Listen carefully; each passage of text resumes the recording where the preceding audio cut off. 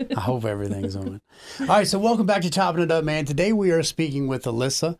And from what you summarized for me, we have drug addiction, we have sexual abuse, we have a young mother, but we have someone that has gotten past all that and gotten to the point that you are now. Yeah. And you wanted to come on and tell people, like, you can get through all that. It is okay, right? Yeah. Okay, so introduce yourself. Tell us, like, name, age, a little bit about you growing up, maybe. All right. So my name's Alyssa. I'm 32. I'm from Jefferson County. I currently reside in Berkeley County. I have three children. My oldest is 16 and a half, and my youngest is 2. Okay. And there's one in the middle there somewhere. I also have a grandson, who's a year and a half. Growing up for me, it was fun. It was fun, but my stepdad was a alcoholic, and there were some rages that I would intervene with as a young child with him and my mom. There for a while, he went through a crack addiction and would go on weeks-long binges. And my mom, she all worked, she always worked. We were with my grandma a lot. And it was just me and my brother. I have a younger brother. So, growing up, that kind of stuff was normalized, so to speak. Right. So you thought it was normal when you were young just because that was all that you saw, right? Yeah. How about friends? Did you have friends that you went out and stayed at night with that didn't have that in the household? No, pretty much everybody that, if I was around someone that wasn't normal to them, then it felt uncomfortable for me. So it was so normalized that it was uncomfortable to not see chaos. Yeah. Okay. Yeah. So, like, what's he doing that's making you intervene? Is he beating on your mother? Is he hitting her? So they had gotten, it would get physical between both of them. Mm-hmm. But a lot of times it was just them getting in each other's faces, Right. Well, of course you want to protect your mom, right? Yeah, so I would always, even if it wasn't physical, if it was just verbal, but they would get in each other's face, I would always get between them and like shove him back the other way. And, I was always closer to him growing up. I was always closer to him, but I always protected my mom. So, like, you spent more time with him, or? Yeah, yeah. So you also felt like you could tell him, leave my mom alone? Yeah. Because y'all were on that level. Yeah. Okay. So when did you start using? Where does drugs and stuff come in for you? So when I was 12, I snuck out and lied to my mom. I went to a birthday party where I left with a friend of mine. And we were walking, and we got picked up by these two guys. They were going to give us a ride home. We never made it home. We crossed county lines, went into Berkeley County. We were raped numerous times over the course of, I think it was 3 days. And finally, we managed to get away from there. My aunt found us walking alongside the road. A bunch of stuff come out of that. He did end up getting some jail time out of that. But that's where the trauma kind of started for me. And after that, I never really felt like I fit in. I was an outcast. It was in the journal. Everybody talked about it in school. Everybody knew about it. I was pulled out of public school. I was put on homebound at that point.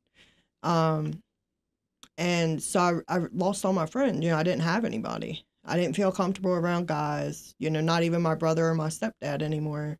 And so it put me in a really bad place. And then I met my oldest daughter's dad. And he was like my security guard. He was older than me. He was bigger than me. He wasn't going to let anybody do anything to me. And I stayed with him for a long time. I think we were together like 12 years. And so through that, my addiction started. He had already had an addiction to Adderall, Ritalin, that type of stuff. And when he turned 18, he kind of just spiraled with it. And I was a mom at that point. I had my daughter at 15. And I just wanted to fit in. I wanted to have friends. I wanted to be part of the crowd.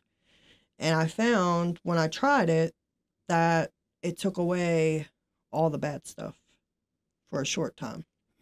What did you like using? Heroin. Okay, straight to heroin? You didn't even start on pills or anything? I never tried pills until after I was on heroin. Okay. Yeah. What year are you saying this was? I want to say 2011.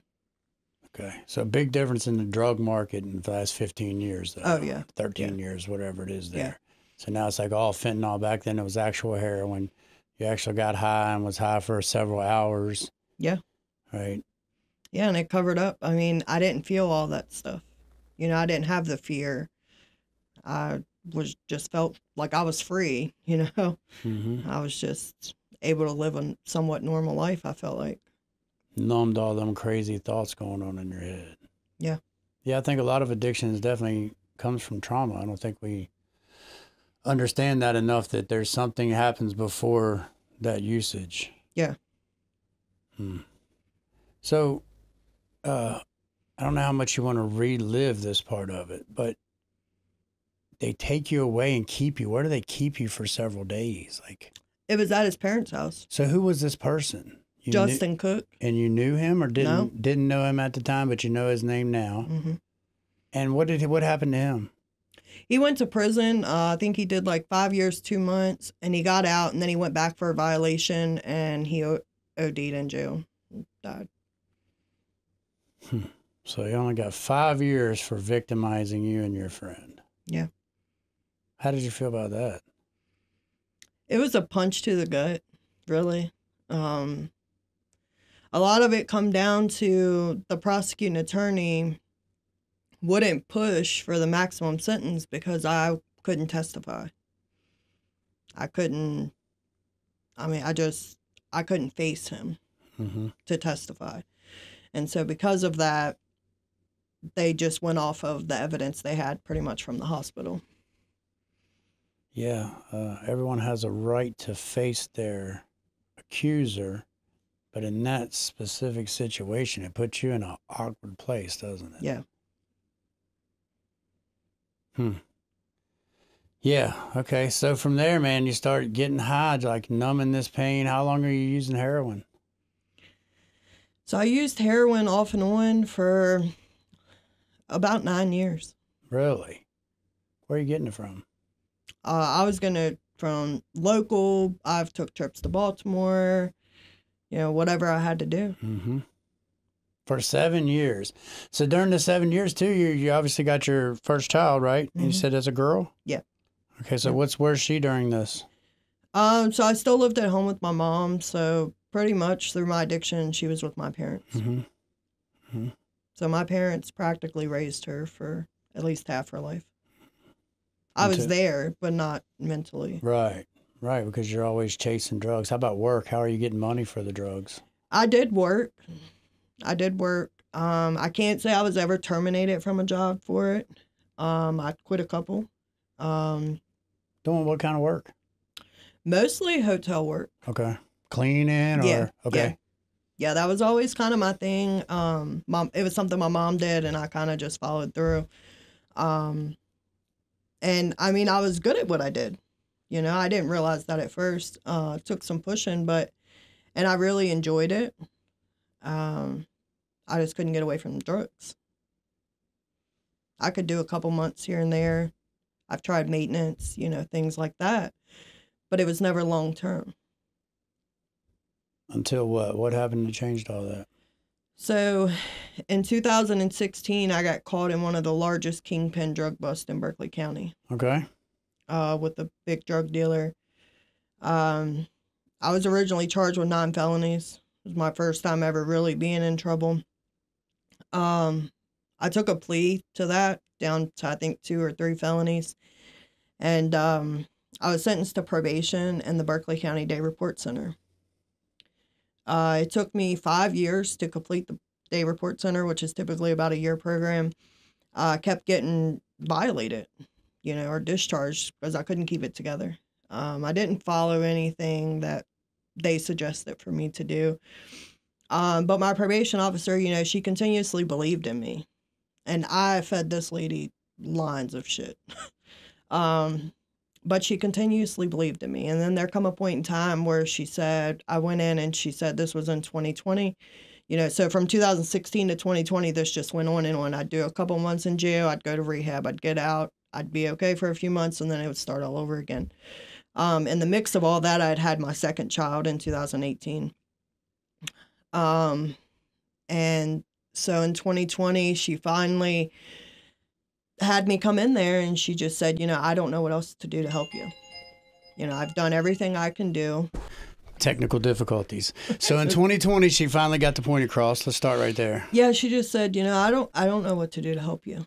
She said, and I don't quote, but something to the effect of, I refuse to allow you to die on my watch. Mm-hmm. At this point, from 2016 to 2020, I've OD'd 7 times. 5 of those times, my mom gave me CPR until medics arrived. The last time that I had OD'd, so I'm backing up a little bit, this was in 2020, my mom couldn't get me back, and I was taken to the hospital. And I remember waking up and they've already like stuck tubes in me and, trying to get me to breathe on my own. And when I woke up, I seen this really, really bright light. And I know it sounds crazy, people talk about it, but it's true. And I couldn't see, but I could hear. And my daughter, my oldest, was pretty much just begging God at that point to take me. She was tired of seeing me like that. And you heard that. And I heard that, and that stuck with me. And then right after, it was a few weeks later, I think, is when my PO told me, she said, I don't know what else to do for you. It's not working.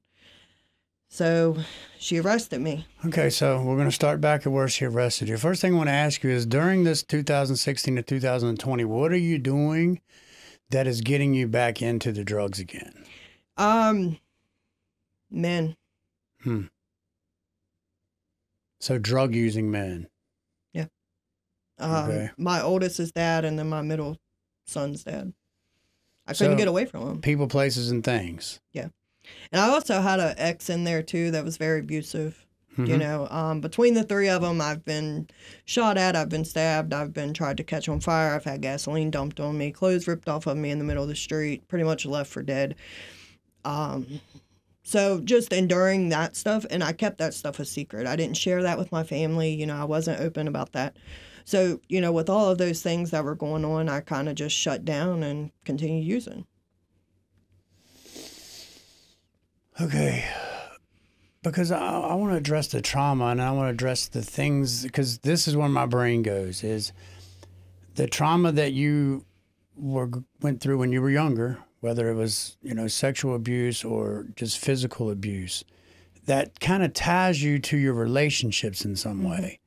So do you think you was seeking out this type of man that was similar to what you had seen growing up? Between that and, and I've read a lot about this too, is with the sexual abuse, you almost like, and I like my brain is reversed, my brain is seeking that, the abuse, the negativity, the sex, the drugs, the things that I endured because that is what I got so used to dealing with. Those are the feelings I felt for so long that if I felt any different, it wasn't normal. And so it was almost like I was addicted to the abuse and, the sex and the lies and the chaos and the cheating and the games and all the stuff that comes with it.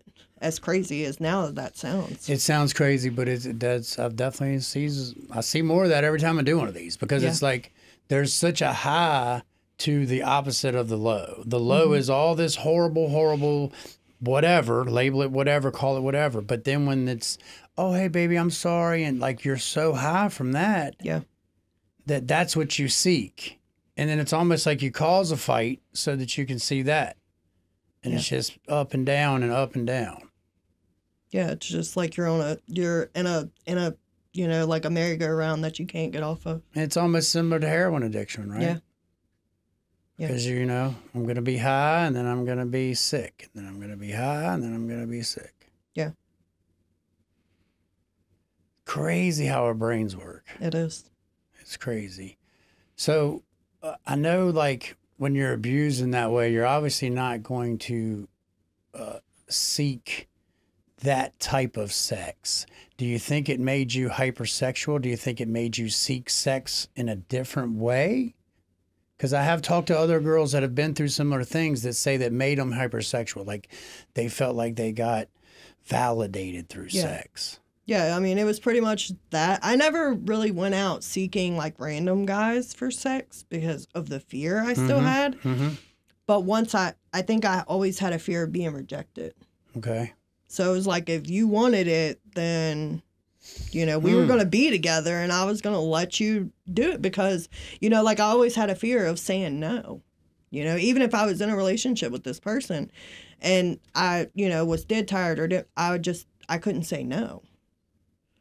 So, I mean, it was almost consensual, but non-consensual because it was like I just felt like I had this fear of saying no, which granted, a lot of the guys I was with were very abusive. So it's an argument inside of your head in that moment. Yeah.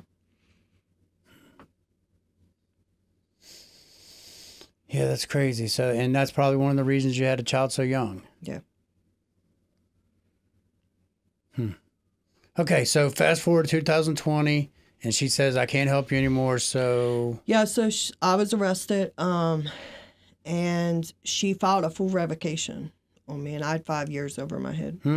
So she filed a full revocation, and I called my attorney. So I'd gotten a court date for February 17th to do the revocation and the sentencing. And I talked to my mom, and at this point, my youngest, which is now my middle, was 2. And he was calling my mom. And I was pissed at my mom at first. And I'm like, why are you letting him call you mom? And she's like, what do you want me to do? You know, what? And then she had told me her health wasn't the greatest. And she said, you know, I can't raise a child this young.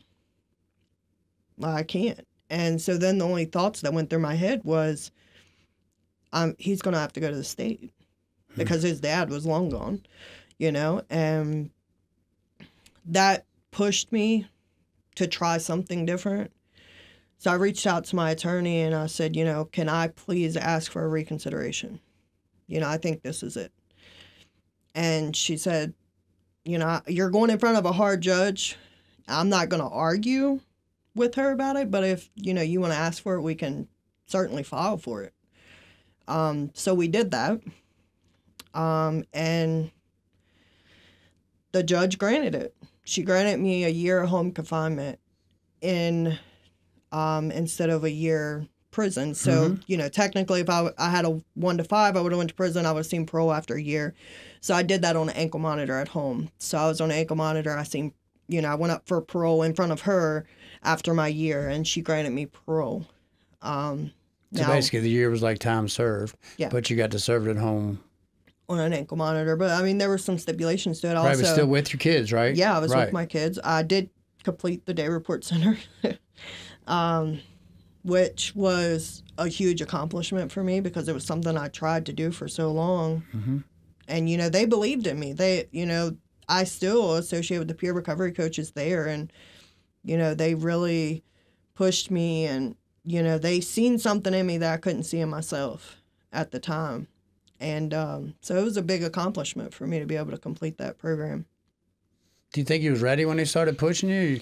Or was you just doing it like, yo, I got to do this to stay out of trouble? Or was you ever doing it because, like, I'm tired of this life? So back in 2016, it was more of just to get out of it. But in 2020, I had been trying to work a program prior to that, like a 12-step program. And so I'd gotten the hang of it. I did the CCAR training for peer recovery coach, so I'm a certified peer recovery coach, and you know that was prior to my last relapse. So I had a good bit of knowledge of what I needed to do or what I should be doing. So in 2020, it was finally, you know what, I need to do this. You know, I'm sick and tired of this life. I'm tired of being locked up. I'm tired of being away from my kids. You know, their dads aren't going to do it, so you know I'm going to have to.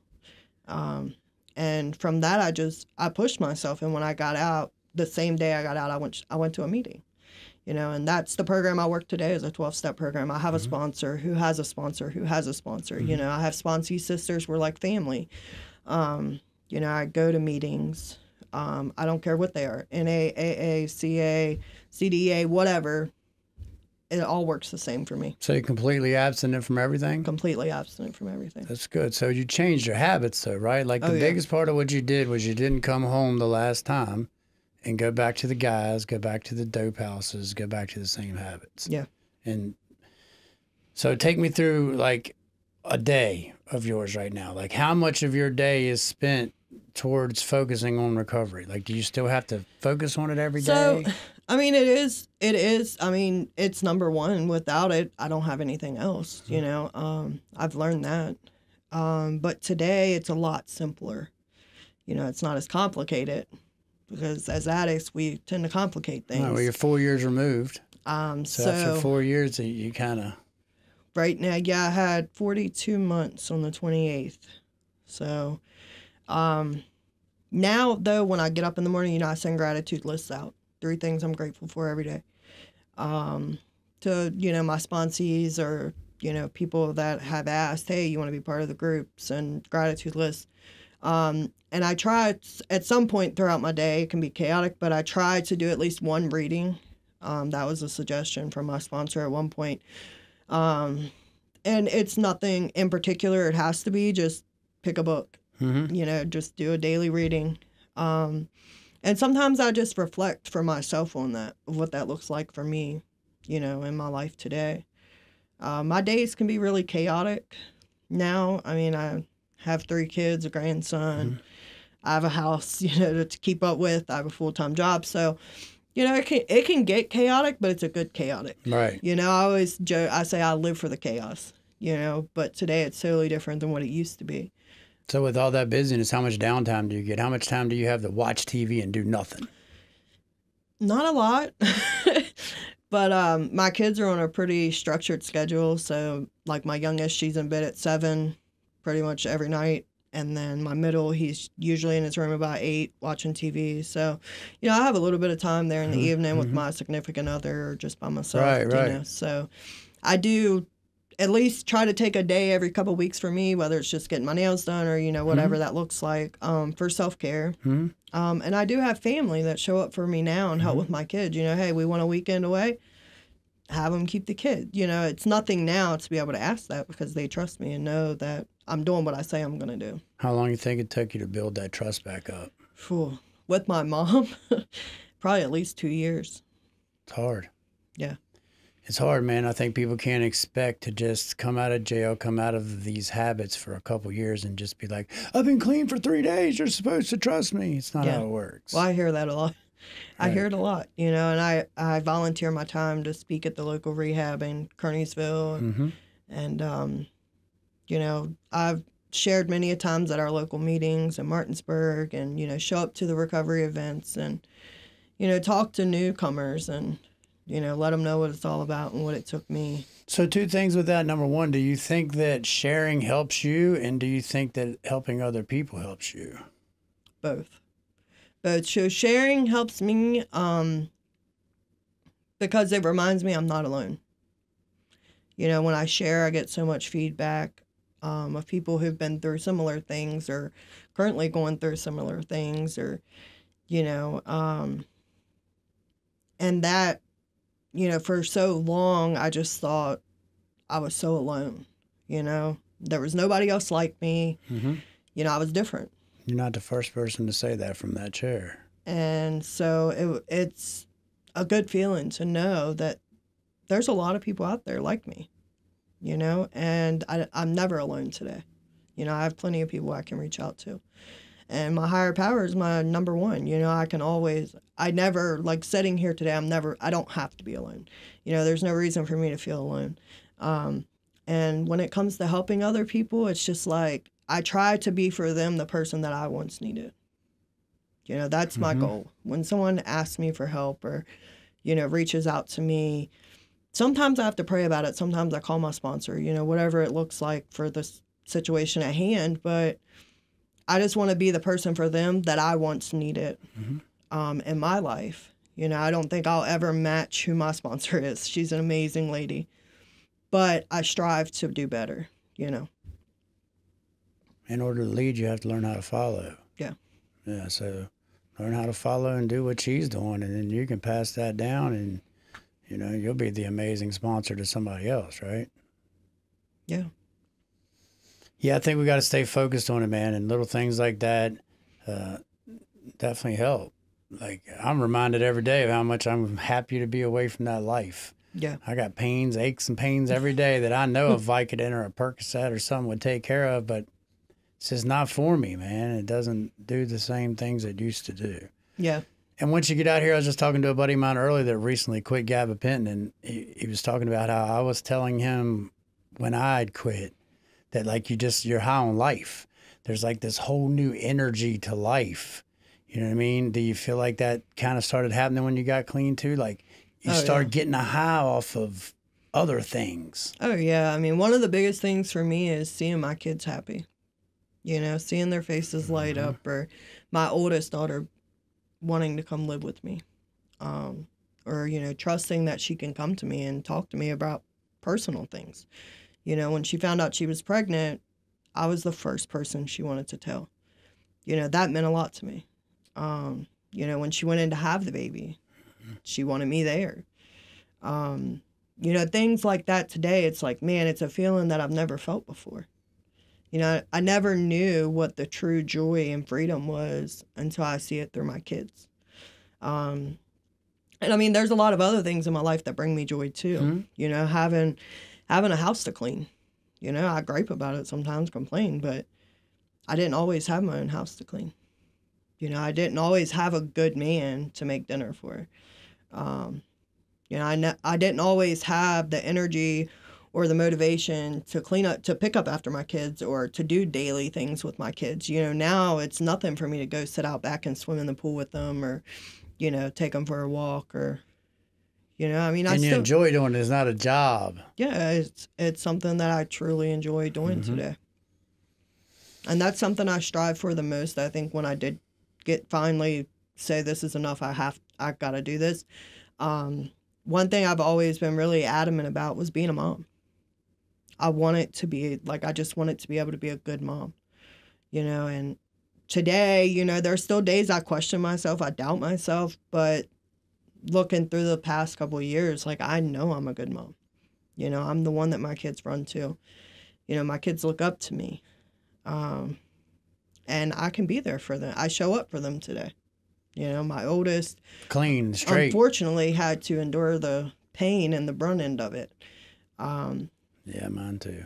But it's made her stronger too, you know, and it's brought us closer. There's a lot of things that she knows about me that other people don't know, you know, that I've been able to share with her. So, I mean, just having those relationships with my kids mean everything to me. Yeah, man. So how about seeing others overdose? Have you ever watched somebody else overdose? Have you ever overdosed yourself? Oh, yeah.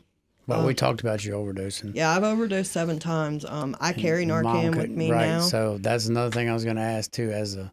I have a couple in the truck and a couple in the tattoo shop that I was given, and I just have them for just in cases. Yeah, I have them in my car, and my boyfriend has them in his car. We have them in our house. He's actually a trainer, so he typically has a good bit of them. Okay. And I've never had to use it being sober on someone. But when I was using, there was somebody that OD'd in the back of our car going down 81. And I jumped over the seat and started giving him CPR. And at that time, I didn't carry Narcan. And my ex at the time, he was like, we're just going to drop him off. I was like, we can't do that. Like, I'm not going to jail. And I was able to give him chest compressions and, you know, bring him back. And it was a big mess. I mean, his girlfriend was messed up and thought I robbed him and was trying to kiss him and all kinds of stuff. But he did come back. You know, I've never had to physically see someone pass from it. But a lot of people from my past have not been so lucky, you know. Right. The girl that was with me when I got raped, we were childhood best friends on up. You know, we had lost touch, but we still would reach out, you know, check on each other. She passed away this past November from an OD, and she had been doing good. She moved away. She had gotten sober, and her boyfriend found her on the bathroom floor. Fentanyl. That was really hard for me to endure because we had lost touch, and it's kind of like you go through the guilt of, I wish I would have done more. I wish I would have reached out more. You know, I wish I would have tried to, you know, check on her more, you know, things, you know, the whole what ifs. Especially when you had those thoughts right around the time that they go, huh? Yeah. Yeah. So unfortunately, I mean, that wasn't the case, but I know that prior to that, she had a good bit of a happy life with where she was at. So Yeah, the older we get, it's like a curse and a blessing at the same time, right? You get yeah, to see some things get better and some things grow, but you also have to watch things die. yeah, yeah. And being sober and working a program that I work and stuff, it's like you just want to reach out and save them. Yeah. And when you get to this side, man, you want everybody to be here. Yeah, and you don't want none of those people to stay over there feeling that way. Yeah, and I deal with that with like my oldest's dad is still out there, and his sister and that I was once really close with, and it's like having to cut those ties and only being able to reach out to help, and it's so hard, and I was telling their mom, I was like, I just want to be able to save them. Like, I've offered help, and obviously they're not ready, but I just want to be able to save them. Because there's so much stuff. You don't know what you're getting nowadays. And there's some stuff where it just takes literally like a pin drop to kill you, Or eat your skin off or cause some infection that you never get rid of.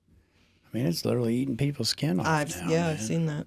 Yeah, we had one of my mom's old friends' daughter passed away, I think last year from that stuff. Had done like 8 holes all through her muscle and her tissue, and just keep on going, man. It's terrible how strong that shit is. Yeah, thankfully, I mean, the last thing that I did do was that boot, and that was a trip and a half. But I had a friend of mine got laced with that a while back. He was just smoking with somebody, and he was tripped out for 5 or 6 hours. Oh, it said it was horrible. It's bad. It's bad, but it's almost like kind of like crack cocaine. Once you do it, you want more. Even though it's a bad experience. Yeah, it's weird. That's crazy. Weird. But it's almost like you don't want to feel the coming down part, so you got to do something to keep you up there. But you don't want to feel like that either. So it was a really hard thing. That was the last thing I did. But thankfully, other than that crazy, chemical stuff, I didn't get into all that other crocodile and. Right, yeah. I think drugs started going really crazy 5 or 6 years ago with all that people flipping around on the, we didn't do that. We just got so high we fell asleep in our laps. Yeah, yeah. And then the last 2 times I did OD, it was fentanyl. One time it was carfentanil, the other time it was fentanyl. How hard was that? Both times you had to go to the hospital? Yeah, so, the one time I think they Narcaned me like 5 or 6 times. Right. And then the last time was when I had to go to the hospital. I was out of it for a pretty long time. I ended up having CAT scans to make sure there was no brain damage and, from the lack of oxygen and things. Thankfully, there wasn't. But I pretty much knew at that point. Wake up call. I couldn't go on like that. Wake up call, man. It was life or death for me at that point. Yeah, I think the same thing happened to me. I woke up from this fogginess, don't really remember much of it, but here I am in jail wondering what happened and trying to piece together the last couple days. And it's just so scary because it's like this time's gone and you were dead and like, what happened?